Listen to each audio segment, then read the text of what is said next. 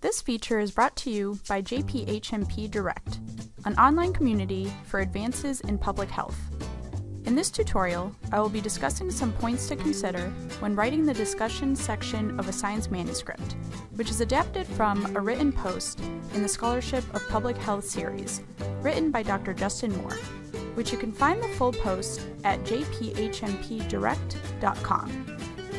Keep in mind that these tips are specific to JPHMP as a practitioner-oriented journal.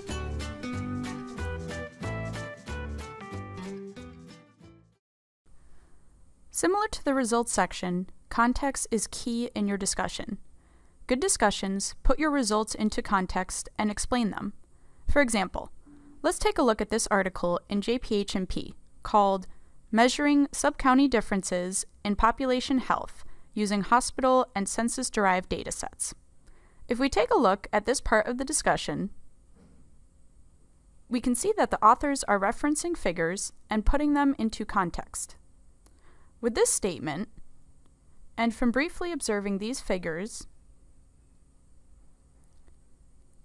we can understand that there is variation in health outcomes based on zip code levels. Good discussions also highlight strengths and weaknesses of your study. It's not mandatory, but the authors separated their limitations into an entirely separate paragraph. In any case, identifying not just the strengths of the research, but also the limitations is important. Keep in mind that bad discussions over-interpret the results, speculate beyond the current findings, overstate the importance of the results, or over-editorialize.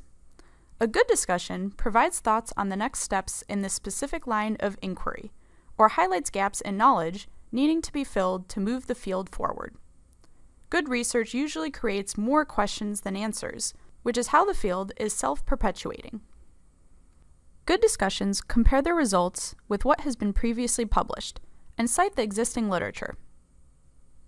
If we take a look here, we can see that the authors are supporting their use of zip code levels for sub-county data by referencing other articles that identify small area data as a need at both the local and federal levels. Much of the readership of JPHMP is practitioners, policymakers, and academics who work with both groups.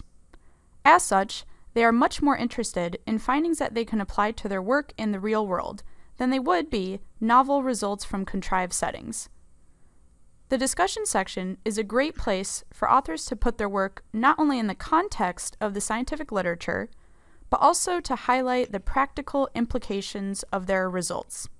For example, the authors are implying that their data, which delineates geographically based health rankings using zip code levels, may help engage communities to address identified sub-county data needs.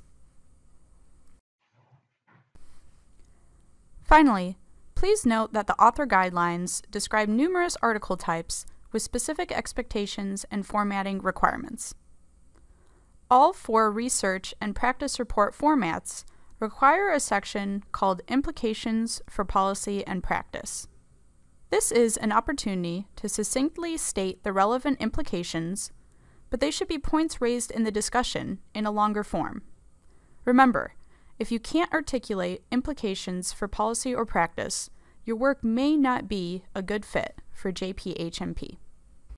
And that concludes this tutorial for tips on writing the discussion section of a manuscript.